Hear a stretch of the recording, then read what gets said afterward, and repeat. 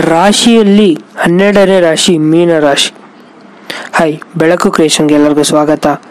ಇದುವರೆಗೂ ನಮ್ಮ ಚಾನಲನ್ನು ಸಬ್ಸ್ಕ್ರೈಬ್ ಮಾಡ್ಕೊಳ್ಳಿ ಅಂದರೆ ದಯವಿಟ್ಟು ಕೆಳಗಡೆ ಕಾಣ್ತಿರೋ ಬೆಲ್ಲೈಕನನ್ನು ಒತ್ತಿ, ಹಾಗೆ ಸಬ್ಸ್ಕ್ರೈಬ್ ಬಟನನ್ನು ಒತ್ತಿ.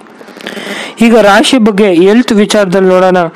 ವೆರಿ ಕೇರ್ಫುಲ್ ಆಗಿ ಇರಬೇಕು, ಯಾಕಂದರೆ ಆಪರೇಷನ್ ಆಗೋ ಕಾಂಬಿನೇಷನ್ ಇದೆ, ಮತ್ತು ಫುಡ್ ಪಾಯ್ಸನ್ ಆ ಥರ ಕಾಂಬಿನೇಷನ್ ತೋರಿಸ್ತಿದೆ. ಮೀನ ರಾಶಿಯವರು ಸ್ವಲ್ಪ ಊಟದ ಬಗ್ಗೆ ಆಗಿರ್ಬೋದು, ಹಾಗೆ ತಾವು ಬಾಡಿ ಚೆಕಪ್ ಮಾಡೋದು ಒಳ್ಳೇದು ಅನಿಸ್ತಾ ಬರ್ತಿದೆ. ಯಾಕಂದರೆ ಗೆಡ್ಡೆಗಳು ಬೆಳೆಯೋ ಚಾನ್ಸಸ್ ತುಂಬ ಇದೆ.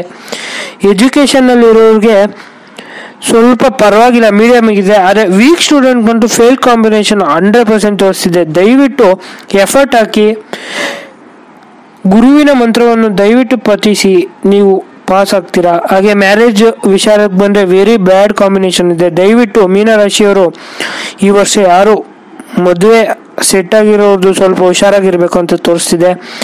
ಮನಿ ಯಾರಿಗೆಲ್ಲ ನೀವು ಮನಿ ಕೊಟ್ಟು ಸಾಲ ಕೊಟ್ಟಿದ್ದೀರೋ ಅವ್ರಿಗೆಲ್ಲ ಡಿಲೇ ಆಗಿ ಬರುತ್ತೆ, ವೆರಿ ಡಿಲೇ ಅಂತ ತೋರಿಸ್ತಿದೆ. ಇನ್ನು ಹೆಲ್ತ್ ಇಶ್ಯೂಸ್ ಆಗಲೇ ಹೇಳಿದ್ದೀವಿ. ಇನ್ನು ಬಿಸ್ನೆಸ್ಸಲ್ಲಿ ಇರೋರಿಗೆ ತುಂಬ ಚೆನ್ನಾಗಿದೆ, ಬಟ್ ಕಳೆದ 3 ತಿಂಗಳಿಂದ ನೀವು ಲಾಸಲ್ಲಿ ಇರ್ಬೋದು. 3 ತಿಂಗಳು ಲಾಸ್ ಆದ್ಮೇಲೆ ಪ್ರಾಫಿಟು, ತಿರ್ಗಾ ಲಾಸ್ ಆ ಥರ ತೋರಿಸ್ತಿದೆ ಕಾಂಬಿನೇಷನ್ನು. ಒಟ್ಟಾರೆ ಬಿಸ್ನೆಸ್ಸಲ್ಲೂ ನೀವು ಹಾಕಿರೋ ಬಂಡವಾಳವನ್ನು ತಕ್ಕೊಬೋದು ಅಂತ ಕಾಂಬಿನೇಷನಲ್ಲಿ ತೋರಿಸ್ತಿದೆ.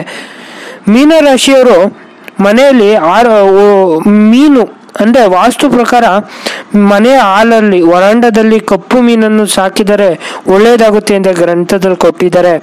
ಚಿಕ್ಕದಾಗಿರ್ಬೋದು, ಬೌಲಲ್ಲಿ ಇಟ್ಟರೆ ನಿಮ್ಗೆ ತುಂಬ ಒಳ್ಳೆಯದಾಗುತ್ತೆ ಅಂತ ನಮ್ಮ ಗ್ರಂಥದಲ್ಲಿ ತೋರಿಸಿದೆ. ಧನ್ಯವಾದ.